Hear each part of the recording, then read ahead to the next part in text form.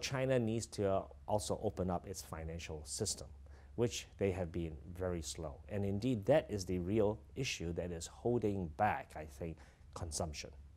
Why doesn't the typical Chinese worker spend money, consume?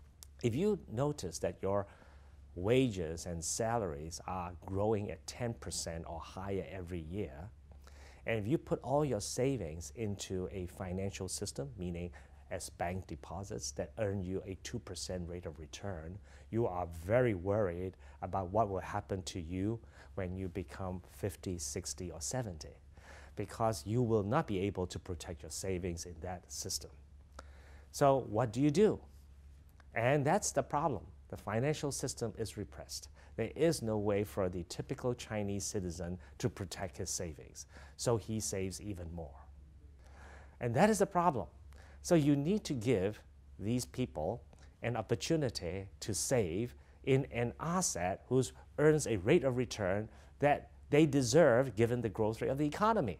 Changing that will not be easy, right? Because it means that the financial system needs to be reformed and money will then go to a different set of enterprises. Maybe we could put our hopes to a state-reformed social security system of some sort. Now, why would a typical citizen in China have faith in that? That presumes that you have a tax system that can tax everyone, that will plow all that returns into profitable investment opportunities that the state in 30 years' time will deliver for you. What if the state fails? What if that doesn't work? And therefore, the typical Chinese citizen is very smart.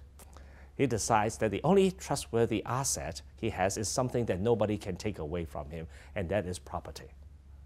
And he can bet on it that whatever happens, that property values would probably rise over time in the urban environment, if not because the economy does well, at least out of simple high density and congestion.